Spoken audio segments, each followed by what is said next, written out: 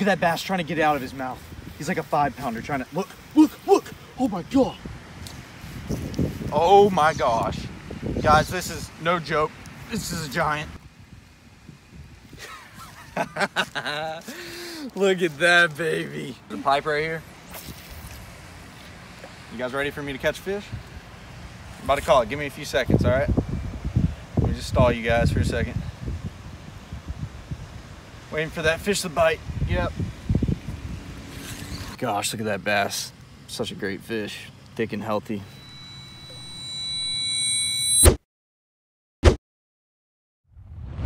Hey, yo, what's going on, everybody? Welcome to another video. Today, we're hopping into it really quick because I do not want you guys to skip through. Don't skip through at any point in time because this is a really juicy video that you guys need to watch if you want to learn tips to catch more bass. So today, I'm going to be showing you 3 different ways, or I say 3, but it's probably going to be more. I'm going to show you a lot of tips on how to catch fish when it's super tough. Say it's super hot outside or the fish just aren't biting. It's just not going your way that day. I want to teach you guys how to actually get bites and catch more fish, whether it's just you catching one more fish or whether you're just going to start whacking them. Depending on the conditions of the day, depending on how the fish are going to act, it's going to be tough out there. And you're definitely going to have those days where you go out fishing and it's just really hard to get a bite. So that's why I'm going to be showing you guys these tips today. If you want to see some more tips for bass fishing, be sure to leave a comment below on which tip video you would like to see next. So this is what we're going to be doing today. Right here I have a drop shot box.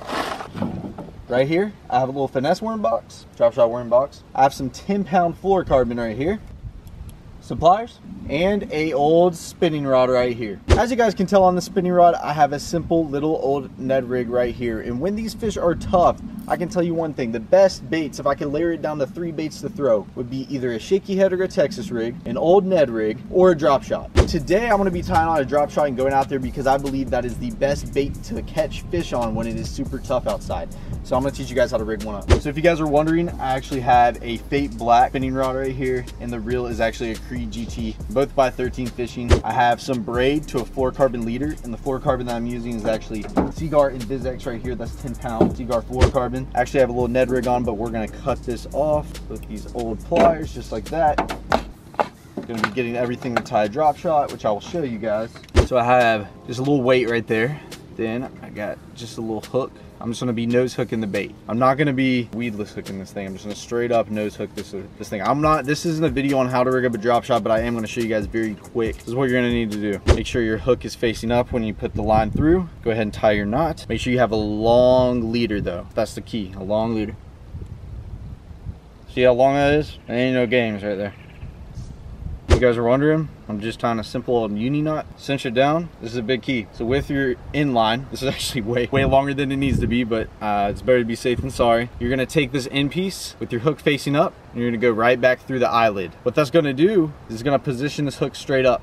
Let me show you guys. So as you guys can tell, that hook is perfectly up. So when you lift your rod or when you reel to hook that fish, the hook's gonna go right into the top of his mouth, rather than in that hook, you know, face sideways or face down. See how perfect that is? It's literally facing straight up. And then the last little step, we're gonna leave about 1 foot and 4 inches of, we can do about 14 inches of line here right off the hook. And we're gonna be putting our little lead drop shot weight on. Tie that bad boy up, quick and simple right there. Next thing we gotta do is pick an old worm out. There's one thing I would like to say. If you guys want to see a full-on video on how to rig up a drop shot, you know, when to use which types of worms, what worms are the best for a drop shot, what do I usually use on my drop shot rig, the colors, that whole deal, where to fish a drop shot, then you guys need to leave a like on this video, pepper that like button up. Also leave a comment below letting me know that you want to see that, because I need to know if I want to make a video that you guys are going to watch it. So now it's time to pick out a worm. As you guys can tell in here, we have a bunch of little finesse worms, keeping it very simple. As you guys can tell, we have a gooseberry color right here, which is kind of like a June bug, and purple, great for dirty water. We got an old green pumpkin green, one of my favorite natural colors. These are big ones, we do not need that. Got some old watermelon ones right there, plain and simple. Green pumpkin in that corner. Little old June bug trick worms right here. I'm just gonna keep it very basic, very simple. You guys can get these at Walmart. Usually I'll put like a little robo worm on, but we're just gonna keep it very basic, and we're gonna be using just standard old June bug trick worm. You can get these really anywhere. That's why I'd rather use this for today's video. We're gonna be putting these in my pocket. I'm sure we're gonna go catch some fish. So you guys see that little hook right there? We got our hook, got our weight. Simply gonna nose hook this thing, just like that. We're gonna go right through the head, just like that.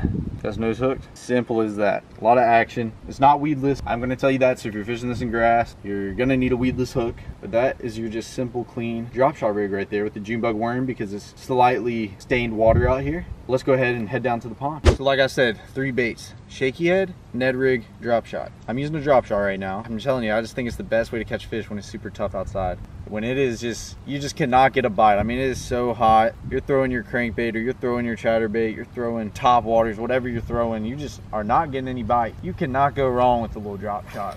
I'm telling you, you would just, a drop shot is one of the most finesse baits out there, and you'll always catch them on it, I promise you. And I have a few different ways I want to show you guys to work this, and especially on these days that these fish are just not biting. And that's what I want to go through today and go over and show you guys a few different ways to work this thing. I know a lot of you guys probably know some stuff about a drop shot, but I'm going to be talking about some different things in this video rather than your basic, you fish a drop shot this way. I try to, in all these tip videos, I try to pretty much teach you guys different ways to catch fish on these baits, rather than, you know, everyone on YouTube's telling you the top 3 ways, but they're all basic.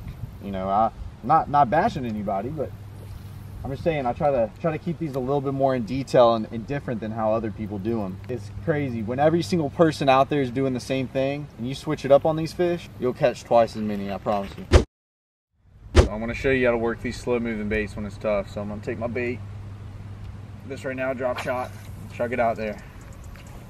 All right, simple as that. Let that bait hit the bottom. Instead of sitting here and I'm popping my rod like this, pop, pop, pop, pop, pop, pop, pop. Instead of really just twitching that bait, you know, just reeling in my reel like this and popping my rod, you know, those fish can be super, super, super finicky. You might just want to dead stick that thing. So you're just gonna throw that thing out there and let it sit. You know, drink a cup of coffee, do whatever you have to do. Every once in a while, just kind of barely drag that thing. Just let it sit. I've thrown about 10 casts so far. I haven't had a bite, and I haven't fished it like this. So I'm gonna show you guys that this works. Barely drag this bait. Don't let your line slack. What that's doing with this drop shot is you have your weight, you have your worm, and then it's connected to your rod. So what happens is when your line all the way tightened up and you're filling that bait, you're moving that bait on the bottom, that bait is shifted off the ground. When you let that line slack and you just let that line fall like this, what that's gonna do is that bait is just gonna slowly fall to the ground. And then when you tighten your line back up, it's going to shoot that bait right back up. It's going to slowly fall. So you're really not doing much with it. All it's doing is simply just coming up, but it's not really moving. It's not like you're sitting here, boom, boom, boom, boom, boom, boom, boom, twitching, hopping, doing every single thing you can to hop that worm all over the place, because some days, this fish might, I'm telling you, they might not want it like that. It's going to be, you're going to have those days where it's tough. So that is one major tip, is when you're throwing these slow moving baits, sometimes you're just gonna want to dead stick it. Throw it out there and just let that thing sit, and those fish will pick it up. Another thing, when it's super, super, super hot outside, you're gonna want to look for that cover that those fish are gonna be hiding on. When it's super hot, what's gonna happen is that sun's out, you know, you got your bluebird skies, you don't got much wind, those fish are not roaming there, hiding under docks, they're hiding on those trees, on those rock piles. There's another big thing that you need to keep in mind. If it is super hot outside, super sunny, those fish are not moving around a lot, they're not super active, you're gonna need to be seriously fishing that stuff real good. So whether it's some laydowns in the water, whether it's a big old rock pile, whether you're fishing a ledge, a big old road bed, I mean, whatever it is, that is a big thing as well. Those fish are not always gonna be active. My camera actually just died, but what I was saying is pretty much fish all that cover. I mean, fish that stuff real good. And I'm not talking, you know, one casting on those trees or on that rock pile. I'm talking multiple casts. You have a little rock pile, you have a brush pile out here, you have a lay down in the water. You might need to throw 3 to 10 casts at that thing before you get that fish to bite. And I've seen it happen multiple times. This ain't just something I'm talking about. You know, you think if you see a little limb in the water, a little tree, like, I'm just talking like a little branch, whatever it is hanging down in the water, that you pitch by it once, you just flip right up next to it, that you think a fish is gonna bite it the first time. That's what you would, you know, that's what you would think. But in reality, you know, when the fishing's tough, you're gonna have to throw up there 3-4 times, fish it at different angles, you know, throw at the end of that tree, throw on the side of that tree, throw on the other side, throw on the back of it, and do whatever it takes for that fish, because you might need to put it in front of his face literally 3 times for him to get it. This goes for moving baits as well. I wouldn't hesitate to throw, say you're slow rolling a little chatterbait off some laydowns in the water, and I wouldn't hesitate to throw that thing a few times at all. The fish do not seem to be biting here, so what we're gonna do, we're gonna be moving locations. I still wanna show you guys some fish and, you know, pretty much prove the tips that I'm spilling your way. I believe, you know, when I'm talking about these tips and everything in these tip videos, I need to be catching fish as well to show you guys that they actually work. So we're gonna head to a different location, see if we can get them to bite this old drop shot. So this is going to be the best tip of the video so far, so you guys need to watch this part. This is very important. This is some secret juice. This is something that no one's told you on the internet, and I promise you, because I taught myself it.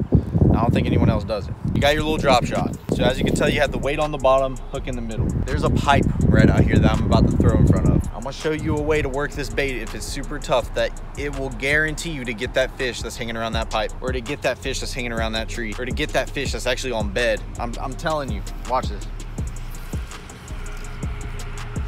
I'm pitch that bait out there, let it hit the bottom. Instead of dragging that bait in, I'm gonna simply just start knocking it into my rod. I actually had a video on this years ago. It's just gonna slide, what it's gonna do.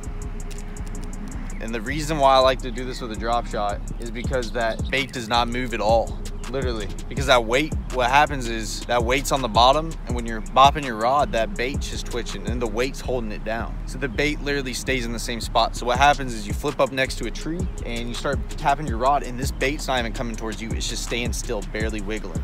So if that fish is nosed up to it, even if he's finicky, he doesn't want to bite it. I'm telling you, you just sit there and keep hitting that thing. If you know there's a fish there, he'll eventually eat it. It's really crazy once you try it out a few times. It's a decent one. Freaking decent one. Look at him tugging. Look at him freaking tugging.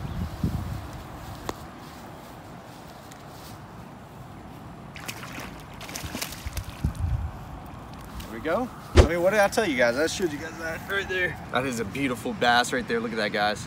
That is not a bad one. As you guys can tell, hooked him right there in the top of the mouth. Gosh, what a pretty fish. You cannot beat that.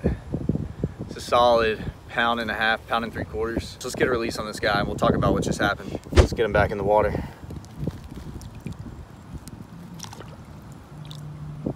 There we go, baby. That's what's happening. I literally just showed you guys what I was talking about. I knew there was a fish on that pipe. I sat there just bopping into my rod. Felt him barely pick that thing up. It was game over from there. It was game over. I'm telling you, when those fish are super finicky, but you know they're in a certain piece of cover, whether it's a tree, a brush pile, whatever it is, and they're just not eating, that is a way to catch those fish, is to gently tap your rod on the bottom. But when you're doing this, you have to have your line. You can't have slack in your line. You gotta have your line tight, bopping the end of it just like that. Just keep that bait still. Yep. Oh my God. Oh. He ain't that big, but golly. I'm about to say, right there with that wind pushing up in this corner, it had to be a fish there. Just threw it right in there and he ate it. Look at that guy. That is fun right there, guys. On an old drop shot. Look how hard he was fighting. God, look at that. As you guys can tell, there's a little corner in this pond, just a small little corner. And what's going on is there's a lot of wind right now. And that wind is just pushing up perfectly in that corner, which is gonna push a lot of bait. You know, there's gonna be some fish sitting in this corner 100%. That's right where he was. I'm convinced, I promise you there's another one here. We can just get him to bite. By working that drop shot super slow, getting it in front of his face, and enticing him to bite it. And if I can't get him to bite, exactly what I was talking about, just popping the back of the rod, keeping that bait in the same position and just barely wiggling it so they pick it up. Had it right away. That was just insane. What am I doing? Never move the bait. You just had it. Look at that. Right in the back of his throat. Literally never moved the bait. You guys saw that. Just pitched it in there. Click my reel. You already had it. Gosh, that's a stubby fish right there. All right, buddy. You're fat, but you gotta get a little bigger body on you. That was a perfect, I mean perfect demonstration of what I was talking about earlier. I was pretty much talking about how area like this, whether it's a pipe, a tree, whatever it is, there's gonna be multiple fish on it, that you need to make multiple casts. Well, after I caught that first fish, I casted at least another 10 times without a bite. And then I flipped right up in there, pitched right up in there, boom, he ate it. Just shows how you're gonna have to cast, I'm telling you, a lot. It's not gonna be an easy job. This fish could be down there, you just don't know it, because you could reel by so many fish during the day. And if you're fishing something obvious like this, like there's a little pipe in this corner and there's wind pushing back right here, there's a pipe right here. You guys ready for me to catch fish? I'm about to call it. Give me a few seconds, all right? Let me just stall you guys for a second. Waiting for that fish to bite. Yep. I mean, you just gotta know where they're at, guys. You gotta be a fish wizard. Hashtag fish wizard. Hashtag fish wizard below. This bass could eat that guy. Oh my god. That freaking thing is tugging. Look how dark this fish is. That one. That is a dark fish right there. Right there in the top of his mouth every single time. Gosh. Feisty guys. That is a thick, healthy fish. Small guy. Dark colors. I mean, these guys are healthy though. I can tell you that one.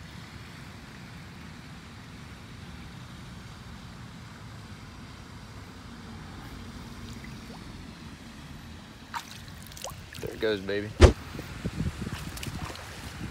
Another guy. Oh, he's got 2 of them with him. Oh, look at that bass trying to get out of his mouth. He's like a 5-pounder trying to, look. Oh my God. Are you guys witnessing this? Look at the big one chasing him. I don't know if you guys are witnessing this. There's like a 5-pounder behind. Look at him. Do you guys see that? There's a freaking 5-pounder trying to eat him. He came off. Oh man, I was gonna let that big fish eat him. There was at least a 5-pounder trying to fit him in head first. I don't know if you guys saw that on camera. He was like tailing him, trying to eat him. That was crazy. He was literally, dude, that fish was huge. I don't know if you guys saw him, but I could see him with my glasses. The fish was on the hook and the guy was just trying to eat him head first. So I was gonna let him if it was gonna happen. And to get that on camera would be crazy. Oh my gosh. Guys, this is no joke. This is a giant. I'm not even kidding.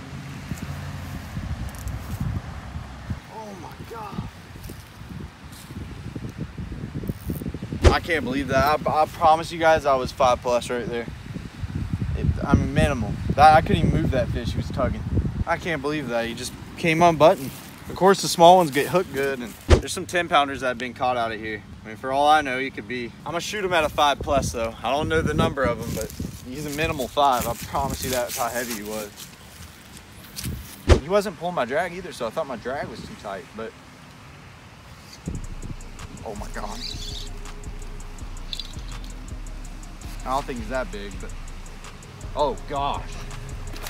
4-pounder, 3-pounder. Best one yet, about a 3. Golly, guys.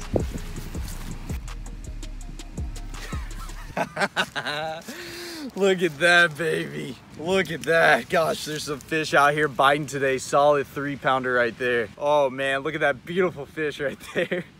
Is happening today, baby. Pepper that like button up. We're not gonna stop. We're gonna continue to throw there. I just lost a giant and then hooked this guy. The big ones are biting today. Let's get him in the water. Gosh, look at that bass. Such a great fish. Thick and healthy.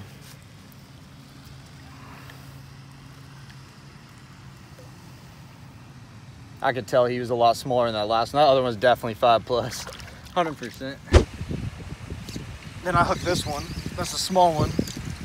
I mean, the fish are just stacked there. It's every cast. That's the type of areas that you want to fish right there. This has turned in from like a tip video to a straight fishing video. But if you guys don't mind that now, I'll throw little tips here and there. I might as well just continue to catch them.